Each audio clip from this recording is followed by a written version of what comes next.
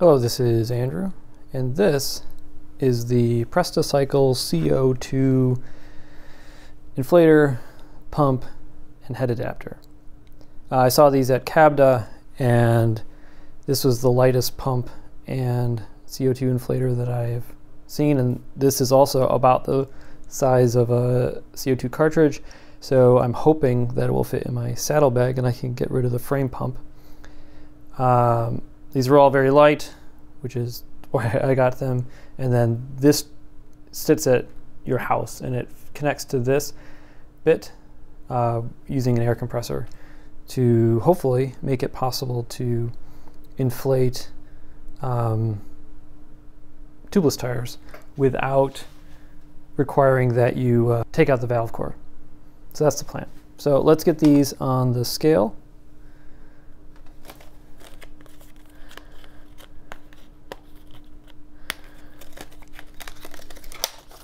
So this is the pump,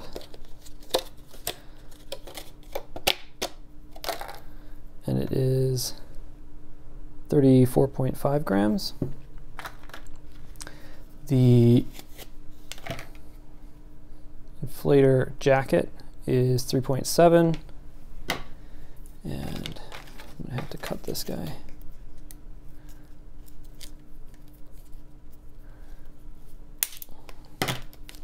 The inflator itself is 11.5. This is an interesting, one thing that makes this kind of neat is that it doesn't use the, or you're supposed to be able to use the CO2 cartridge to actually regulate flow through here. So it doesn't have a knob on it to actuate that independently. I'm not sure that's the right way to phrase that, but you have to use the CO2 cartridge to regulate airflow. So that's going to be interesting to see if that works. Weight comparison time, old versus new, where this is the Prestacycle kit and this is what I was using. The big difference, of course, is in the frame pump, which is 77.9 grams. Not only in weight savings, but I get to lose the frame pump from the frame, which I wasn't a big fan of. So that's 77.9 versus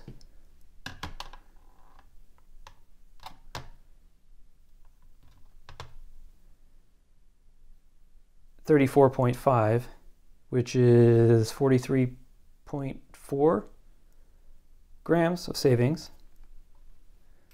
And this is a Portland design CO2, which up until this time I thought was the lightest available. That's 23 grams versus 15.2, which is 7.8 grams savings. So I think the total there is about 51 grams. I'll put it all the math up on the screen here, but that's pretty significant, old to new. So of course the real test of this, I mean besides the question of whether or not it can pump, is whether or not it can fit in my saddlebag. So this is my saddlebag. I'll just take that out. And I actually have quite a bit of stuff in here.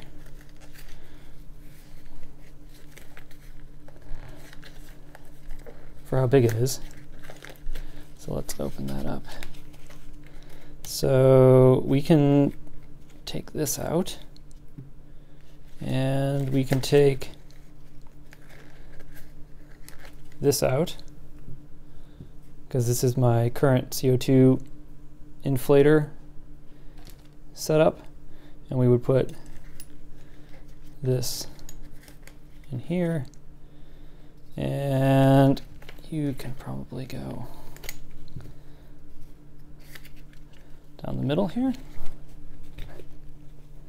but it's a little bit taller than the CO2 cartridges, and I don't think that's going to close, so probably need to take this off.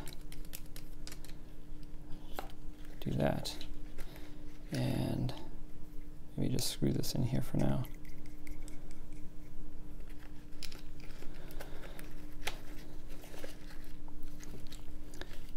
This goes along the side here. I don't know why it was where it was.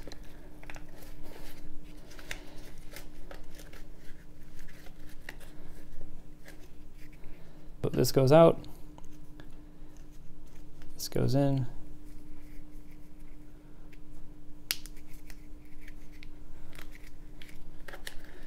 And it can go up top here.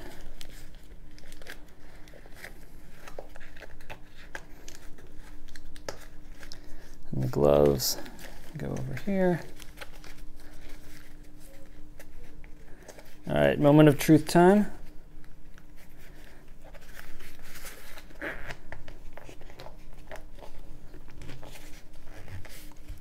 So it's tight, but it can go in the saddlebag. So that's a success.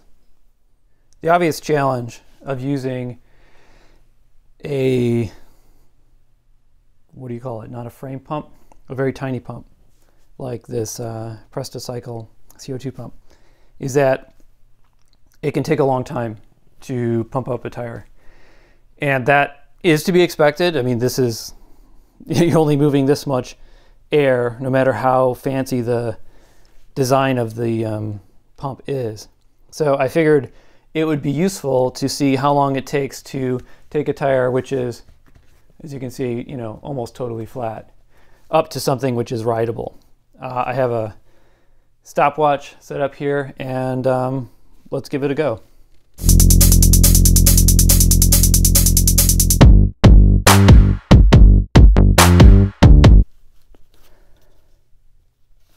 Okay, that is, I'm tired. That was 3 minutes and call it 40 seconds to get something which is firm enough that I would probably ride it.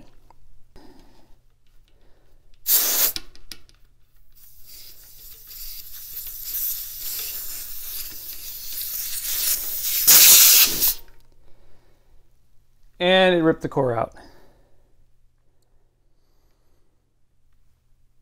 So I figured out the trick to making this work without tearing out the valve core, which is you have to release the pressure inside the CO2 head before unscrewing it, which makes sense. It's very similar to other frame pumps or high pressure frame pumps, but it's not documented anywhere as far as I can tell on the Prestacycle site on how you use it. One thing that you do need to be aware of when you're doing this is that this, if you turn it too tight, this works like it does with a CO2 cartridge, whereas if you turn it too tight, no airflow will come out. So when you set this up, you do need to make sure that it's in a state where you can actually pump air. So I'm going to throw it on here, get it nice and tight, and then build up some pressure inside of there. And my mistake before was that I was just taking it off, because I didn't see an obvious way to release the pressure. And there isn't an obvious way to release the pressure. It's actually quite non-obvious, at least to me, which is you just take this off. And then that releases all of the air pressure that's inside of here, so that when you take this off, it doesn't tear the core out. So I was curious about how to use this air compressor attachment with the CO2 head, and it actually works exactly like a CO2 cartridge would with this head, which is that when you turn it, tighten it all the way, it's closed, and then you turn it, loosen it a little bit to open up the airflow. So we have our air compressor on there. We're going to attach this to our tire, and then just twist this a little bit.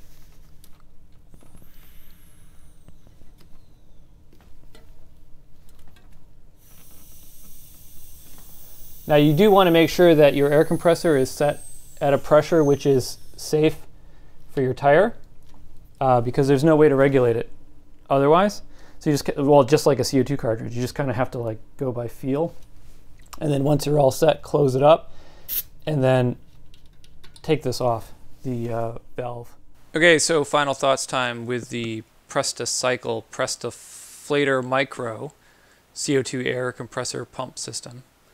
The most compelling thing about this setup is, of course, the weight. But size is a second consideration as well, or a second major get with this as well, because the pump is the smallest pump that I've found, and it fits in my saddlebag, which means I can ditch the frame pump, which saves weight, and it also takes the frame pump off the frame, which I'm not a big fan of, but I also not a fan of walking home, so hence the pump. The price, I think, is reasonable. The whole kit costs $40. You can buy the components individually, where the head is about $17, the pump is about $25, and the compressor adapter is $10. If you're planning to buy the pump and the CO2 head, then you might as well get the whole thing, because you kind of get the compressor adapter for free at that point.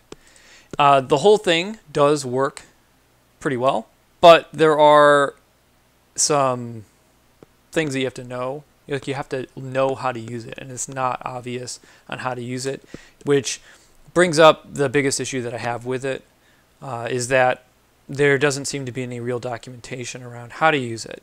I knew how to use the head because I talked to the guy who invented it at CABDA, but as you could see if you watch the video, I struggled a little bit with using the pump with the head. And that, while I figured it out, that would not be a great thing to figure out on the side of the road. And there really should be more guidance from Prestacycle on how to use it. That said, if you watch the video, you know how to use it now. So I guess that's a problem that's solved. So anyway, I liked it a lot. I'm glad I got it. I just wish there was more documentation on how to use it.